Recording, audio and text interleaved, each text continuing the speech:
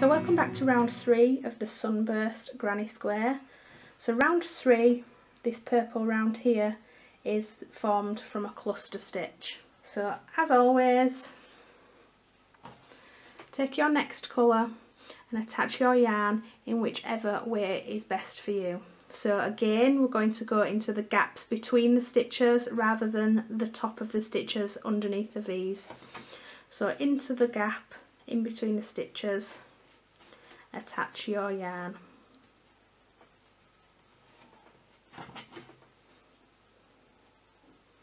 We're then going to yarn over and pull up a loop. So for the cluster stitch, we are going to chain 2, 1, 2. We're then going to yarn over and insert back into that same space, yarn over and pull through. You will have 3 loops on your hook. We're going to yarn over and pull through 2. You'll have 2 loops on your hook. We're then going to yarn over again and insert back into that same space, yarn over, pull through. You'll have 4 loops on your hook.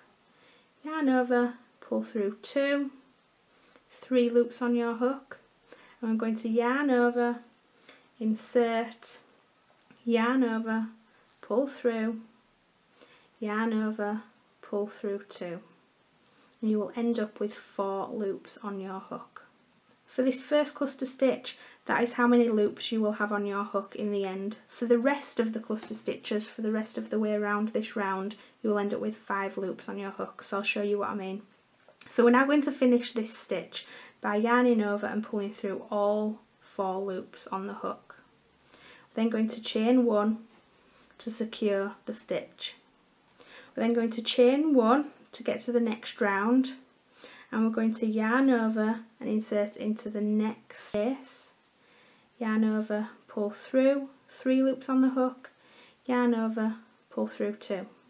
Again, yarn over, insert, yarn over, pull through, yarn over, pull through 2, 3 loops on the hook, yarn over, insert, yarn over, pull through, yarn over, pull through 2, 4 loops on the hook, yarn over, insert, yarn over, pull through, yarn over, pull through 2. So if you can see, I've yarned over and inserted and then pulled back through 4 times, so I've got 4 what look like unfinished treble crochets, 4 of them in one stitch, but I've got 5 loops on the hook, whereas in the first one I still had 4 unfinished trebles, but I only had 4 loops on the hook because of where we started. So yarn over, pull through all 5, chain 1 to secure, and then chain 1 for moving across. So that's what we're going to do in each one. In essence, we're going to do 4 unfinished treble crochets. So yarn over, insert, yarn over, pull through, yarn over, pull through 2. That's 1. Yarn over, insert, yarn over, pull through, yarn over, pull through 2. That's 2. Yarn over, insert, yarn over, pull through, yarn over, pull through 2. That's 3. Yarn over, insert, yarn over, pull through, yarn over, pull through 2. That's 4. 5 loops on the hook. Yarn over, pull through all 5 loops, chain 1 to secure and 1 to move across.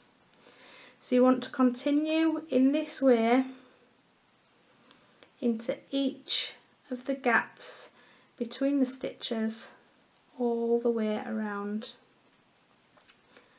And as with the previous round, you should end up with 16 cluster stitches.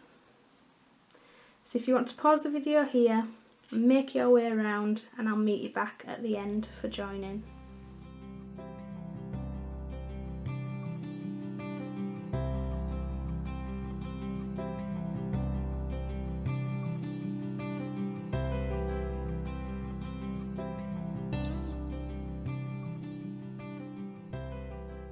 So I've made my way all the way around, and all that's left to do is join this round.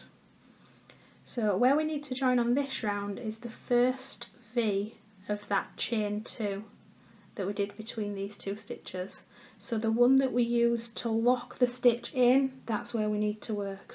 So it's just here, right at the top of the stitch. Insert your hook, yarn over, pull through both loops on the hook for a slip stitch. Chain one,